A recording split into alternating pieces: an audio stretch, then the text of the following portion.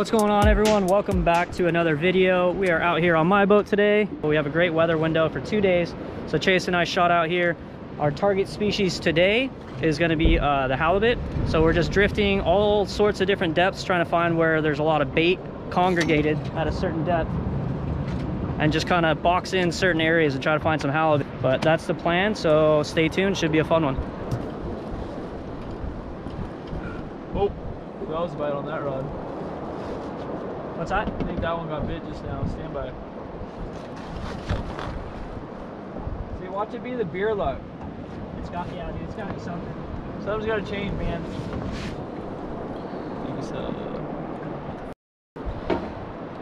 Oh. Nice. It's the beer. Beer luck, baby. Let's go. It feels heavy. Sick. There you go, bud. Hell yeah. Beer luck, baby. Literally, I did just get bit right there. I want to say like a triggerfish, but it could be halibut. Yeah, angry triggerfish are a really aggressive halibut, but we're gonna keep working down, just drifting, try to find a spot of halibut. That was dope. Come on, drop a loop rod. Yeah, right on it.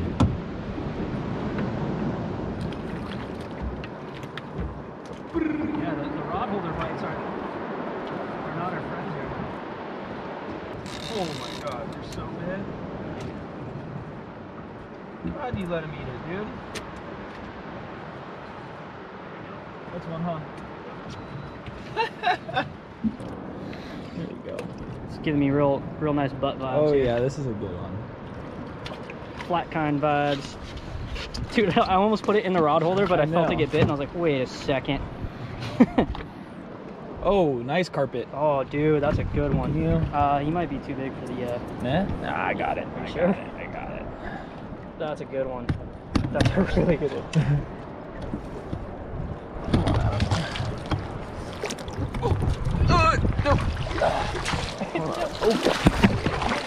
Nope. We're not reaching today. Second drop. Woo. Finally got one. Yes, that one's definitely legal. So sick. It's like one of those like all brown ones too. Another beautiful specimen, guys. Dude, just instant bite as soon as it hit the bottom. That was so rad. Oh, that one got him with the front hook. Well, I did let him eat it for 10 minutes. Nice. Look at that. Nice one. Look at the colors on that one, man. That's pretty cool. Little baby white sea bass. There's this guy. All right, bye-bye. Good to hear. There he goes. I can't tell if it's little or big. There's a 9-foot leader. Yeah, he's a little shorty. Again, these are such cool fish. You can just tell how camouflaged they are when they lay flat on the bottom like that. Is that a bite? Chase got bit. But they just lay flat on the bottom like that, waiting to ambush. They'll sit next to rocks, out in the mud, in the sand. You can find these things anywhere, any depth. It's pretty cool. Ambush predators, but extremely aggressive. Again, this one's pretty short. I'm just letting him calm down, then I'll get that hook out of him. Whoa! Took your bait. All right, got that stinger hook out. Let this little guy go. Look at him, bought hard, huh? Yeah, he did. See you, bud. Straight back down to the bottom. Chase, check it out, dude. We got Jack Sparrow over here. Got the flag up? Yeah.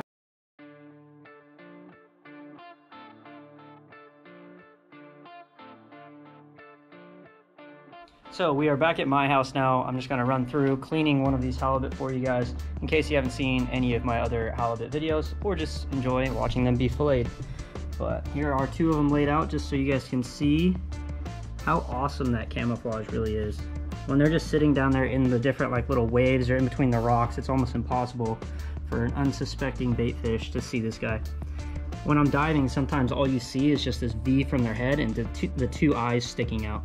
So their entire body will be completely buried in the sand, and they'll actually use these fins right here. They kind of wiggle back and forth, and and they like wiggle themselves down into the sand and let that surge just kind of bury them, and they'll sit in there and just wait to ambush. So awesome fish. Definitely one of my top 3 favorite fish that we have here in Southern California.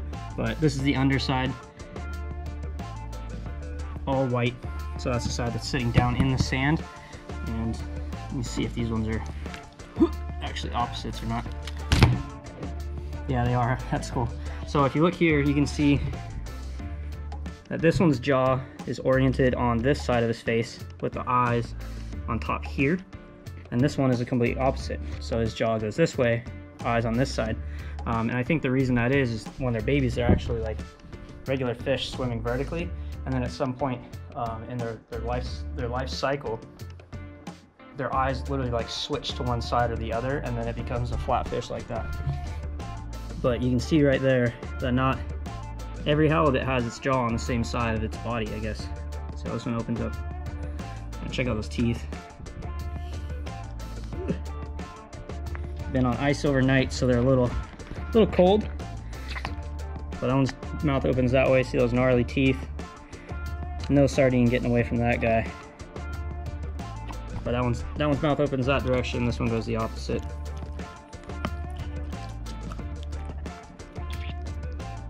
Check that out, such cool fish. But anyways, I'm gonna run through one of these guys for you, and then we'll get them all cleaned up. I'm gonna wrap them in paper towels, get them in the fridge. Again, I really recommend wrapping your fish in paper towels. Sucks out any of the extra blood or moisture. Do not rinse them off with fresh water. It really ruins the meat, makes it really mushy. So just wrap it, paper towels, put it in the fridge so you're ready to eat. And depending on the fish and how cold you kept it, it'll keep for 5, 6, 7 days in the fridge if you change those paper towels daily. If not, get a nice vacuum sealer, and this will last months. All right, I know the lighting's not the greatest, and I am by myself, so I'm gonna do my best to kind of make sure you guys can see what's going on. But there's several different ways to fillet a halibut. I've seen people go and start from the top and go all the way down to the bottom and take it off in one big slab, or you can do the line up the middle and kind of cut towards the outside. It's all personal preference when it comes to those cuts, but for me, I do like to go straight down the middle. You can see his lateral line kind of right here. On the underside, it's a lot easier. On the white side, you can see it's a very defined line right here. But on their top side, it is a little harder to see, but it kind of bends in a little right here. So you want to take a nice sharp fillet knife all the way down to his spine. All the way up.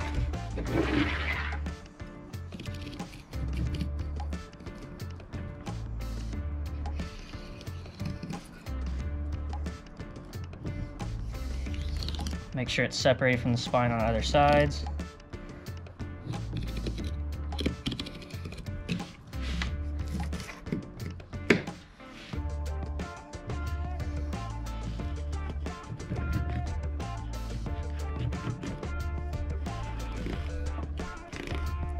Just like any other fish, go ahead and trace right along that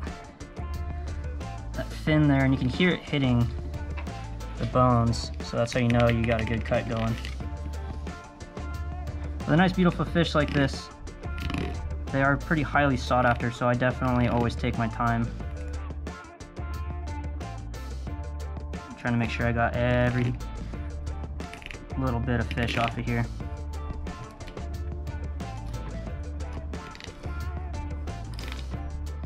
It does get a little easier once you've gotten the part of the fillet kind of lifted off. You can start to see in there a little better. You can also work back from the tail here.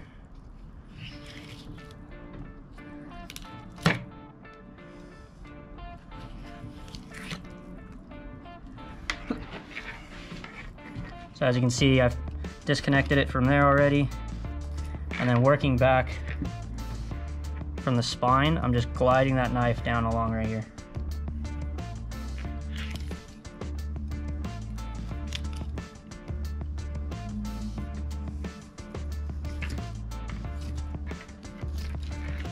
There's the belly portion, kind of cut above and around any of those guts there.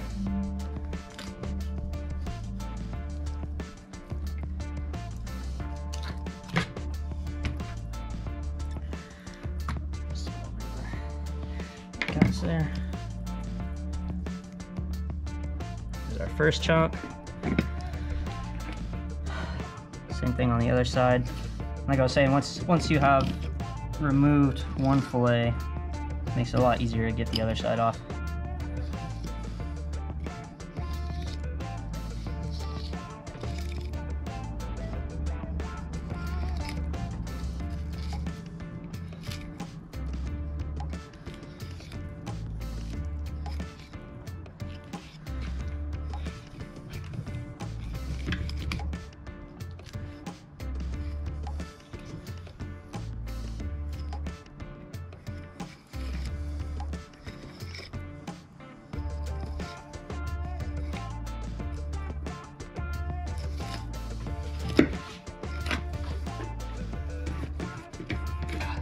Halibut is so cold.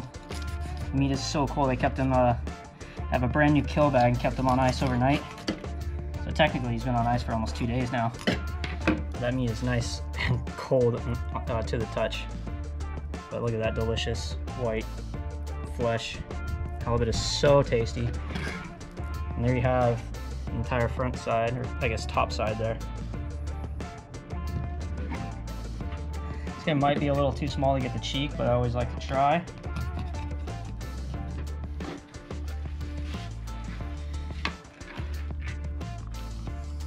It's like a little scallop, super tender.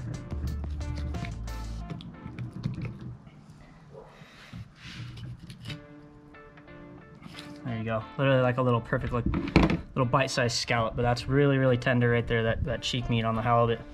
And I'm gonna portion this up. Ready for 1, 2, 4, yeah. And the little steaks.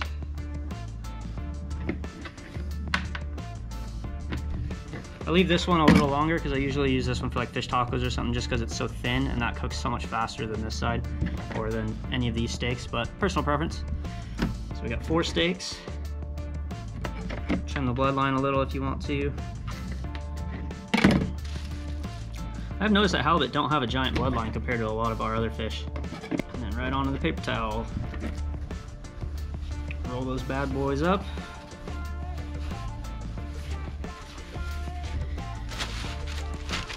Throw them in your Ziploc bag or grocery bag and into the fridge.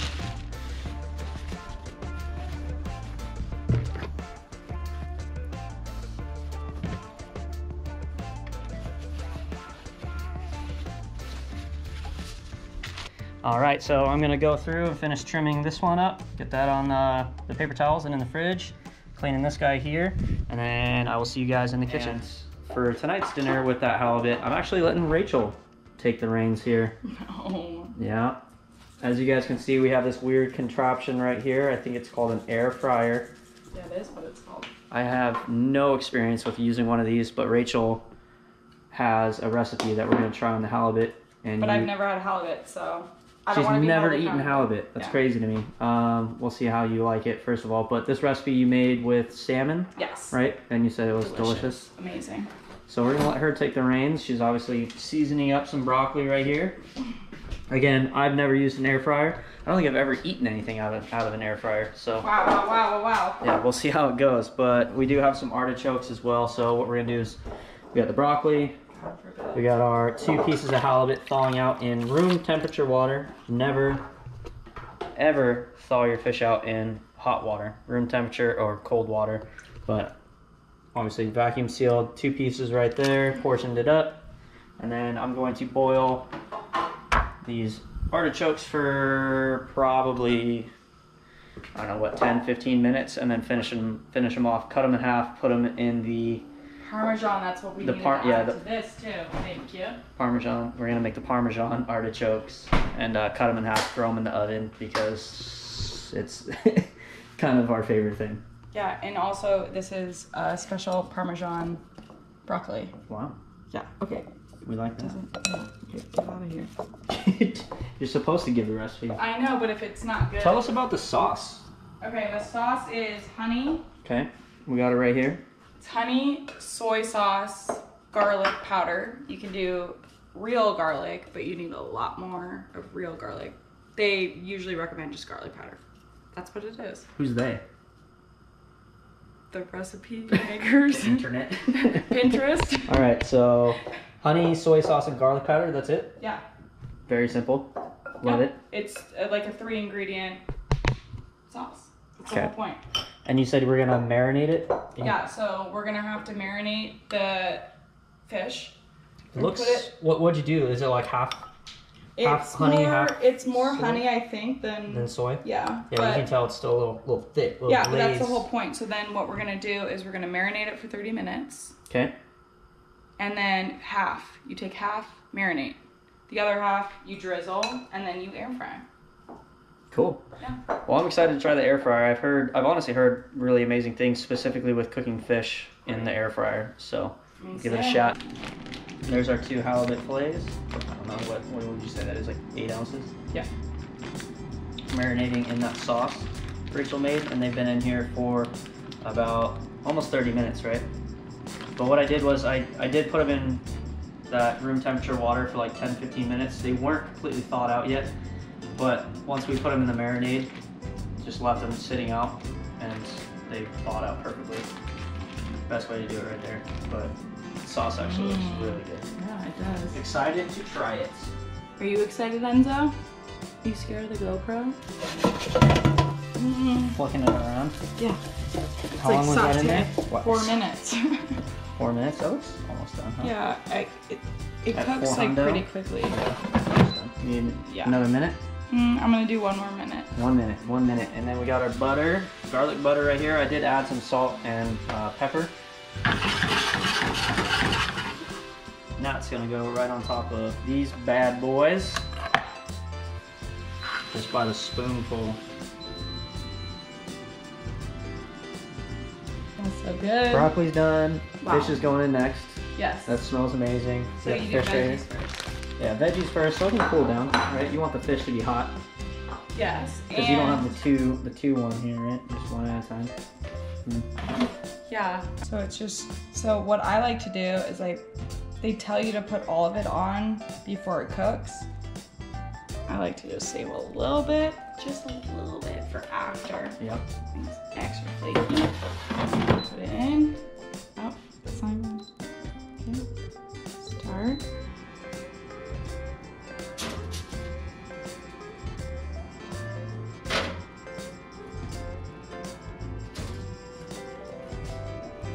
Boom.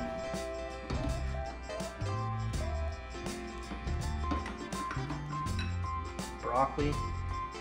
Not gonna lie, Rachel and I did already try it. And it actually turned out pretty good. So with the broccoli, I am impressed with the air fryer.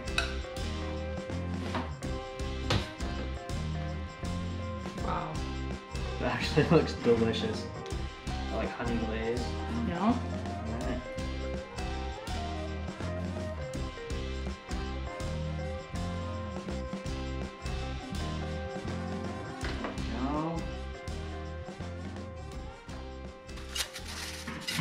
Can't go wrong with a little sesame seed. I love how like the little holes that they come out of are the exact same size as the sesame seed. So per shake you get 3 sesame seeds that come out.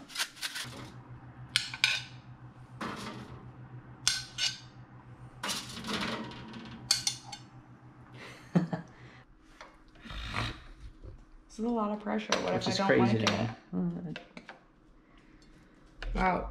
Already, look at, okay, first of all, Let's see that. I know. just take a look. It's ridiculous. Nice and flaky. Classic halibut. Okay, ready?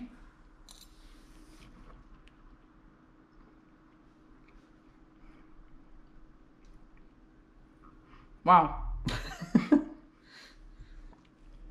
Way better than the salmon that I tried this recipe with. Quality fish. We're here for it. We support it. Now you have to try it.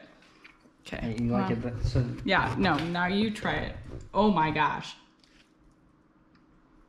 yeah, that is classic halibut. Nice white flaky flesh. So good.